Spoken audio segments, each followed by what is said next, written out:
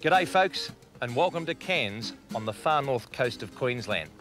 You know, 30 years ago it was a sleepy little sugarcane port, but today it's a thriving tourist city that attracts people from all over the world.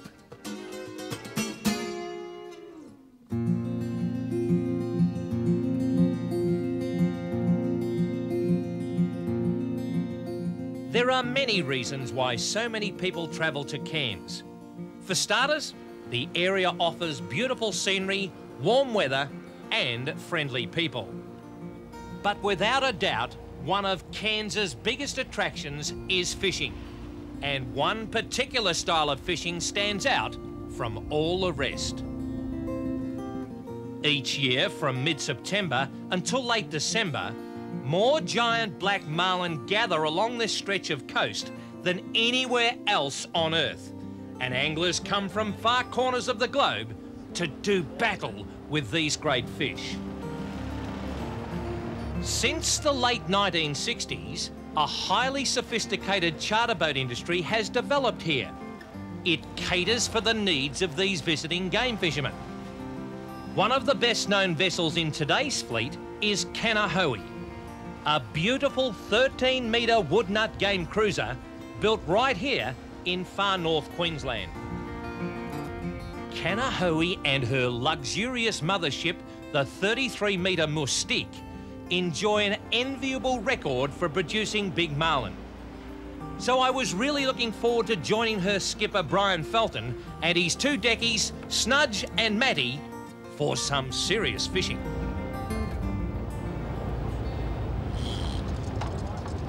That's what it is about a game boat, you know, it's all teamwork. And while we've got a magnificent tide this afternoon on the Great Barrier Reef, you fill in your morning by going light game fishing or sport fishing. Fishing for bait fish like scad, which are caught on the old daisy chain rig, or fishing for other species like small tuna or mackerels that abound in this magnificent paradise up here. Now, Snudge, you're on national television, son. You're 5'3" in your thongs. You're going to declare what this is, son. A little mackerel. You just saw him like I did, mate. Isn't that good, eh? How good? A Nice little mackerel. I tell you what, this is a nice mackerel. Don't worry about a little mackerel, mate. A little mackerel. So this is a nice Manuel Labour. It's a Spaniard, is it? Spanish mackerel, yeah. A Spanish mackerel. Well, isn't that lovely? We've caught these before on the Gold Coast and also up at Melville Island, but that is a very nice fish, isn't it? Let's put his head up here. Now, you know you're under pressure here because very every pressure. decky in the world is going to be watching you now. And you got it first off, mate. There you go. How about that? Now, that is a nice Spanish I'll mackerel. give him a Kanahoe kiss. Yeah. And that's the end of him. One more. And that's a humane way of putting the fish out of its misery because these are magnificent in the kitchen, aren't they? Oh, beautiful eating. Beautiful eating fish. Snudge, can you tell us a little bit about the feeding habits of the Spanish mackerel and why they're such a much sought-after adversary? Well, they feed a lot on those banana fish, which we've seen back there. And have a go at the teeth. Yeah. So they are a real feeding machine. Oh, so yes. we have not only a ganged hook for protection, but also a little length of wire to stop him chopping through the mono. Chopping through the mono, yeah, they've got very sharp teeth. Yeah. And a true game fish with the flukes on the back here of the tail. Yes, beautiful eating fish. So that's what it's all about, eh, folks? A bit of fishing fun, and apparently some of the best eating fish in the sea. What more could you want? Another day in the office, 28 degrees, flat seas. Oh, what a job.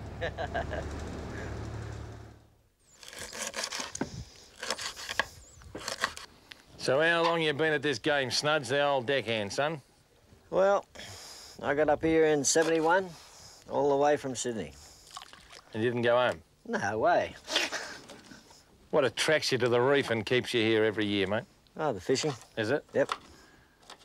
The best black marlin fishing in the world, they say? Without a doubt. Without a doubt? Without a doubt. Isn't that amazing? And what's the biggest you've ever been associated with? 1320. Is that a fact? That's a big fish. So where did the nickname Snudge come from? That's a long story, mate. Well, we've got a long, long tape on here, mate. Well, it might be another day. Another day. You like this bottom bouncing, do you? Or you like to get into the, like, you know, cut out the preliminaries and get to the main event? Have you got marlinitis? No, I like all fishing, mate. Do you? Yep. And it's a lifestyle more than a retire as a millionaire job, is it? Yes, you are not wrong.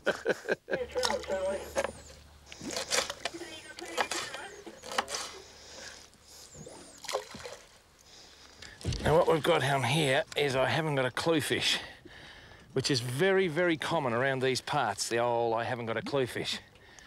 And why I do that with the rod is that this rod is designed to catch 2, 3, maybe 4 kilo fish. It's a 3 to 4 kilo outfit, little Rex Hunt outfit.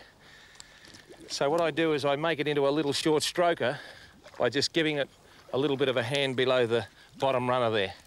And therefore I put a bit of pressure on this fish, which I have to, because these fish up these parts live on the coral reef, around the atolls and the cays. And what they do is they try and run back in and cut your line because they realise that something's amiss. Now we've got a bit of colour here now. And it's a dark sort of a fish. What sort of a fish is it, Snudgy? Oh, a little shark, isn't it? A little shark. Isn't that magnificent? Is this a little whaler? Yeah, a little whaler. Well, I've only got 50-pound monofilament, so I'm in with a bit of a show of getting done. But if I don't get done, these little sharks are terrific fun. I'm very, very pleased on this little outfit, actually. I thought I'd been cleaned up, and I have now. So he bit through. And there it is there, thank you, Mother, for the rabbits. That's 50-pound monofilament by 2 that has been bitten through just like a razor blade. And apparently there are just thousands upon thousands, almost millions of these predators on the reef. And they're the garbage disposal. And just let me say that nature can take care of its own pollution in relation to fish guts and that sort of thing. But these fish can't eat plastic bags. And we've really got to watch that. Because when someone comes to me at Melbourne and says, I've been down the Port Melbourne pier and I've seen this plastic bag floating, I can't say it didn't come from an angler, particularly when it's got Western Australian pilchards or Sam's fresh bait on the side. We've got to do the right thing and we'll hand this over in mint condition.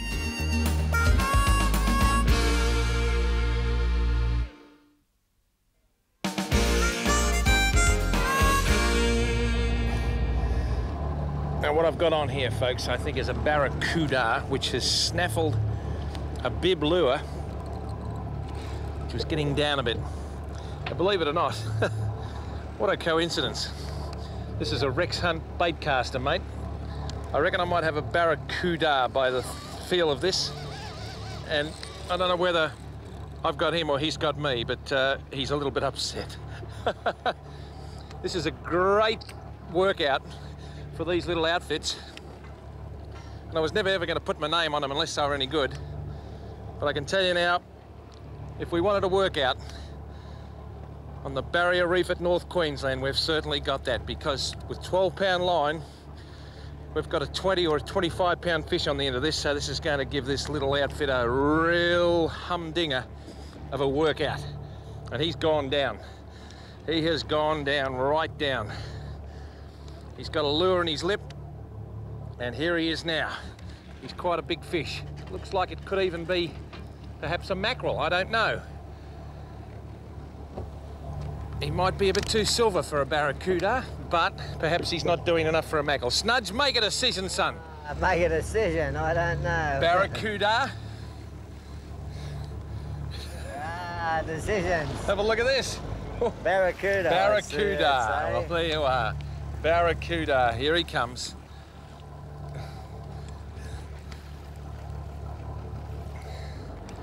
Barracuda. Not a bad one. Now that's actually not bad on a little 12-pound outfit, is it, eh? Not bad at all. Pretty good, Rex. Ah, gee whiz.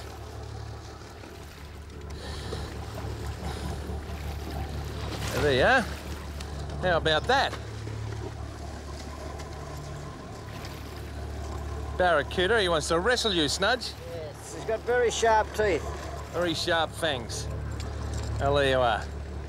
Well, that's not a bad little bit of a workout for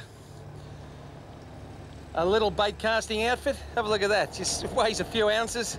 Got 12-pound line on it. It's got the name Rex Hunt on it. Hey? I wonder when the Snud series of rods coming out, son. Shortly. Shortly. Good fun, this, isn't it, eh, folks?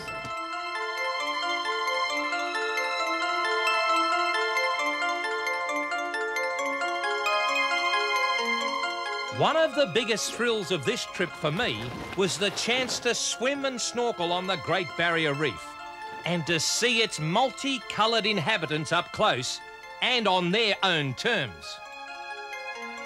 For someone more used to looking down into the fish's watery world from above, it was a truly unique experience and one that I simply couldn't get enough of.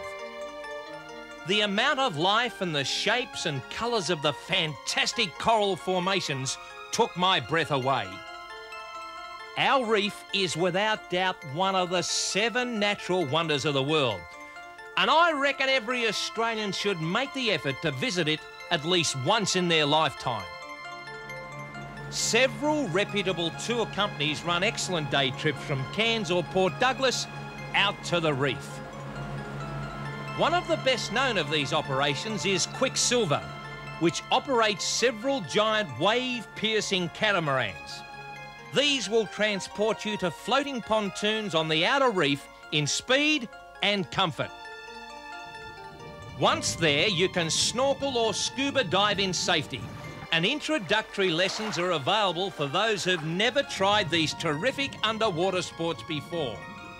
But if actually getting into the water and meeting the fish on their own turf is too adventurous for you, there are underwater observatories and even semi-submersible submarines with wide, clear viewing ports. And Quicksilver has fully trained marine biologists like Phil Laycock on hand to teach you all about the fantastic things you're seeing. Well, the Great Barrier Reef is the largest example of a coral reef system found anywhere in the world. There's around 2,800 separate coral reefs make up the entire reef system, and extends around 2,300 kilometres down the east coast of Australia, and it covers about 350,000 square kilometres. That makes it about the size of Victoria and Tasmania put together, so by far and away the largest coral reef system anywhere. About 400 species of corals and 1,600 species of fish, and the diversity of life out here is just amazing. Sponges and shellfishes and crustaceans, the diversity is amazing. Thousands of these individuals out here as well. And most amazing thing I think about the Great Barrier Reef is the fact that when man first visited the moon, and they asked Neil Armstrong what they could see down here on Earth, and the only real sort of geographic characteristic that they could see other than the continents was the fact that they could see the Great Barrier Reef from outer space. And the largest living thing on Earth you can see from outer space. It's just an amazing place to visit, it really is.